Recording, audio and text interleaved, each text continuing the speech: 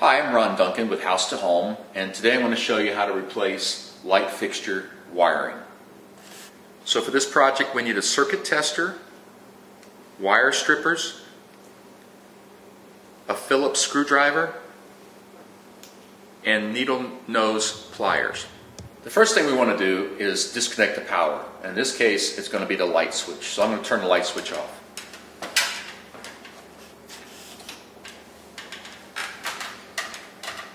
I'm going to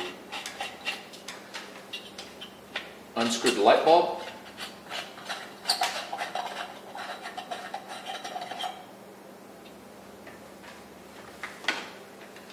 And the next thing I want to do, I'm going to replace this fixture wire.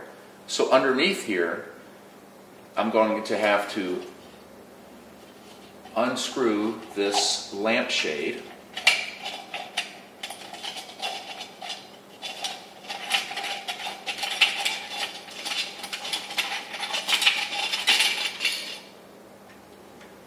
And remove this.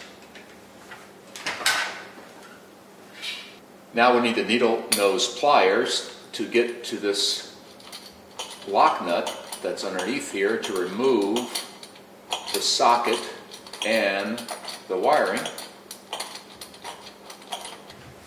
Now that I have that loose, I'm going to go up top and remove the lock nut that holds the canopy on to expose my wires to the circuit. And here we have a white and a black. I'm just going to test those just to make sure that it's off. I've already turned the switch off and the power is dead. Going to unscrew these at the wire nut.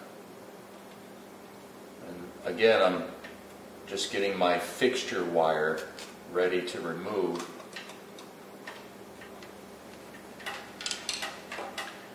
I'm going to remove the bracket that holds the whole fixture assembly up.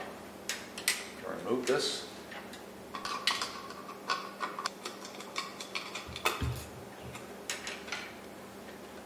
And disconnect my ground wire. And now I have the assembly completely off, and I'm going to remove this fixture wire. It's probably about 2 or 3 feet long with a replacement with the socket. So I have a new socket, and I simply tied a knot so that it doesn't pull on the socket when the fixture is hanging. And this fixture wire, this nut is going to go right back onto the threaded rod. And I have sleeved the fixture wire through the chain. And you just in and out every other one, and that provides additional support. So I'm ready to put this socket and the new wiring back up in the ceiling.